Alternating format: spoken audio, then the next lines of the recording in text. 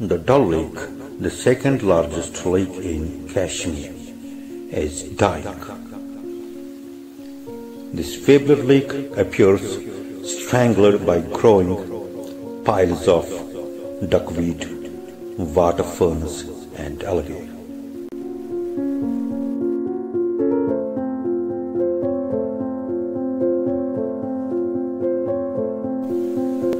The color of the lake's water has changed from bluish green to hazel due to higher turbidity. The water is unfit for drinking, and aquatic life is also under constant threat due to depletion of dissolved oxygen. The J&K Pollution Control Board had drawn attention in a report in 2009 about the gradual but unchecked degradation of the Dal Lake, and states that the lake pollution is largely caused by the houseboats, which have been traditionally tourist favorites.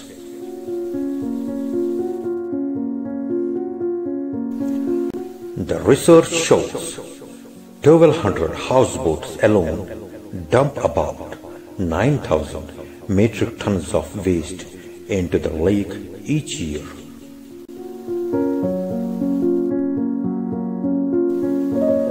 Fifteen major drains get emptied into the lake, bringing along 18.2 tons of phosphorus and 25 tons of inorganic nitrogen nutrients.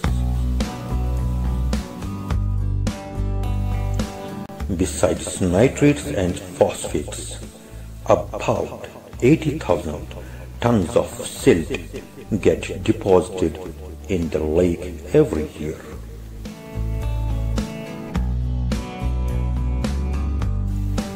Over the years, the conservation efforts have witnessed significant progress.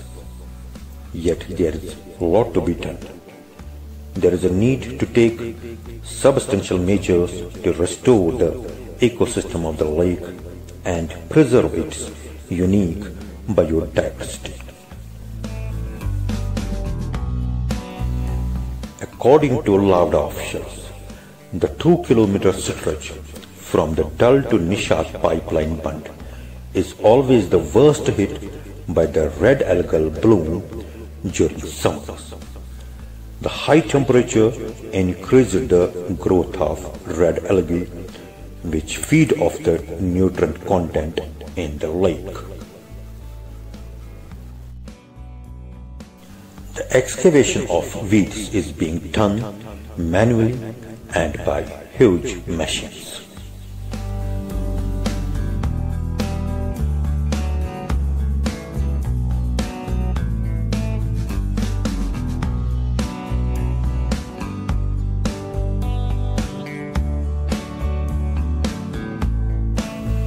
The manual cleaning of the lake provides employment to hundreds of Dal dwellers.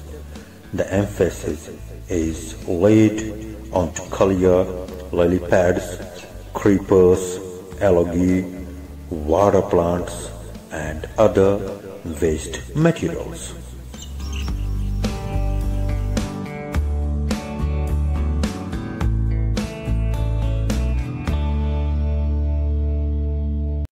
The manual cleaning yields good results as the workers uproot the weeds, whereas the machines cut only the upper portion of the weeds.